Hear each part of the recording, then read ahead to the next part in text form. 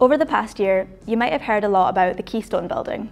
You'll definitely have seen it, it's quite hard to miss those tower cranes. But what exactly is the Keystone Building, and what's been going on for the last year?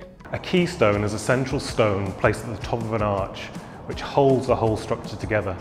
That's what the Keystone Building will be for us, the central piece of our vision for the Western Campus. We've spent a lot of time designing the Keystone Building teaching spaces, and we're still refining the designs so that they fully align with our vision for inclusive, active learning spaces across our campus. The Keystone Building will be home to lecture theatres, large computing labs and large laboratory spaces, or super labs.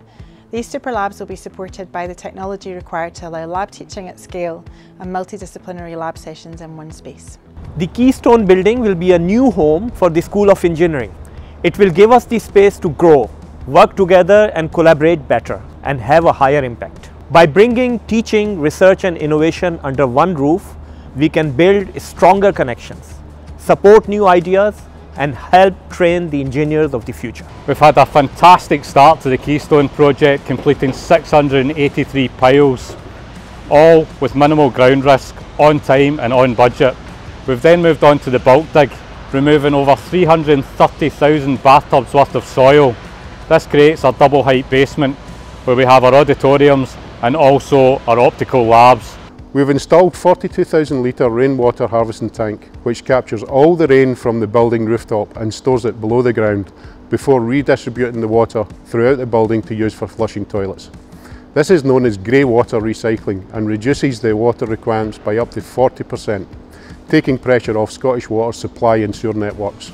The benefits of the Keystone Building started the moment we broke ground.